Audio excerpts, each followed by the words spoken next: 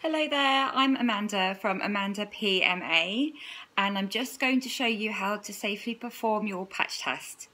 You will receive one in the post once we have had a chat via telephone call or email.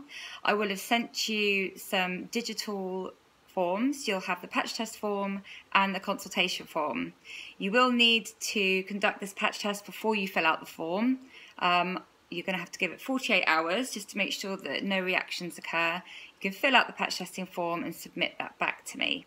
Once I've received all of your information, we can then put you in into a booking system, and we can go from there.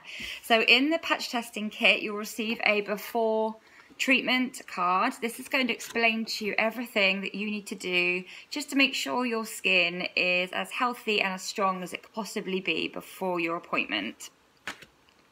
You'll also receive a couple of pots, one with a pigment in it and one with a numbing gel. This is for the secondary numbing, which we'll use throughout the procedure. If you're a bit nervous or if your pain threshold is really low, then you can go and buy Emla or another numbing cream from a chemist and just apply that to your skin about 15 minutes before you come into your treatment. Also in the kit, you will receive a wipe and a lancet.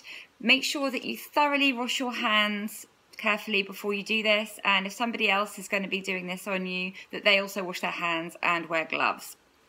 So what we're going to do is, first of all, we're going to get the wipe, and we're going to just choose an area on your inner arm. It's fine. Just wipe it down. Get your lancet and just unscrew this bit off. Now this is a sharp, so it needs to be treated as such. So we're going to need to dispose of this once you've used it carefully, and I'll show you how to do that. Then you want to get your pots, and the first one, dip into the pigment, take a really big bit of the liquid onto the needle, and then you just gently scratch. Just gently. You don't need to draw any blood. We don't want to leave a lined tattoo.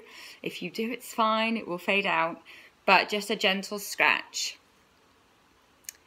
Give it a little bit of a wipe. And then we'll do the same with the gel. Just a big bit on there. We just want it to get under that thin layer of top skin. A little scratch. Okay?